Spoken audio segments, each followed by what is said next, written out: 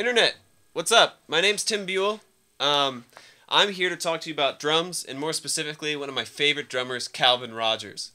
There's a song that he played an intro to. It's called Never Again by James Fortune. It's an amazing song, and the first time I heard this fill, I was blown away. The song starts off right with this fill, and it's crazy, and it's awesome.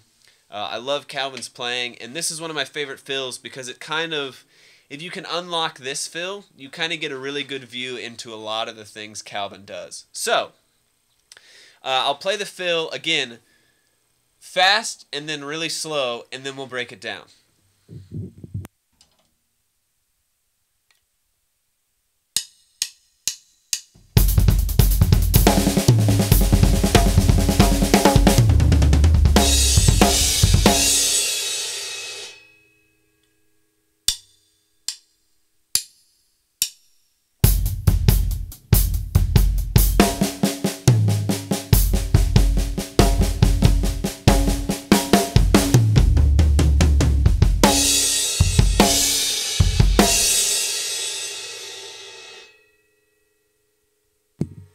So this fill is based on the paradiddle diddle. Right, left, left, left. And that's a 6-note grouping. So if you know anything about 6-note groupings, you know that usually they're phrased in sextuplets, which is where you play 6 notes in a quarter note. So if you have 1, 2, 3, 4, 1, 2, 3, 4, 5, 6, 2, 2, 3, 4, 5, 6, 3, 2, 3, 4, 5, 6, 4, 2, 3, 4, 5, 6, 1. Right? That's not what Calvin does here, though. He actually plays them as 30-second notes. So instead of playing 6 in a beat, he plays 8 in a beat. And the other really difficult thing about this fill is that he doubles the right hand in these paradiddle diddles with his right foot, which means you have to have a really fast right foot.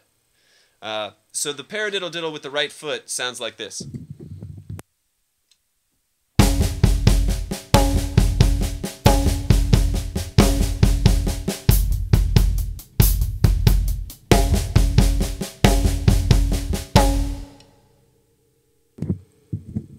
That is super cool, but super hard to play fast. So a really good exercise, which I'll include in the PDF. There's a PDF in my blog that has not only the fill, but a couple exercises to get you in shape to play the fill.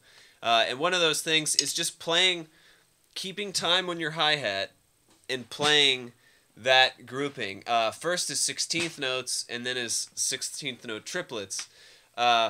But that sound, and again, reference the PDF so you can kind of see where it lines up. But my hi-hat is going to keep quarter notes, and I'll play this as 16th notes.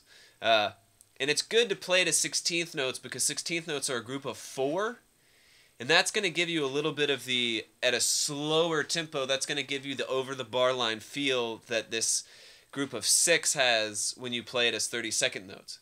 Because if you're playing groups of 6 within 30-second notes, you don't, the 6-note grouping isn't going to turn around every quarter note, right? Because if you have 8 notes in a beat and this only lasts 6, it's going to turn around in different places.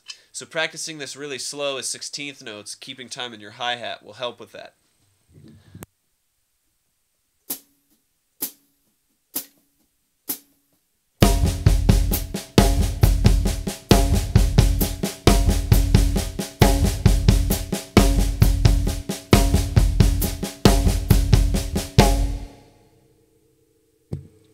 So that was the quarter notes on hi-hat, paradiddle diddles with my hands and right foot as 16th notes.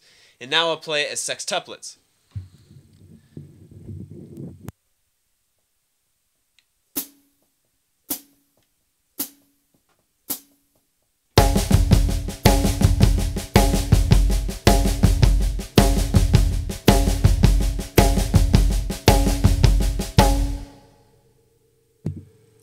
So practice those two things really slowly, and then this fill is just a matter of learning it really slow and then speeding it up.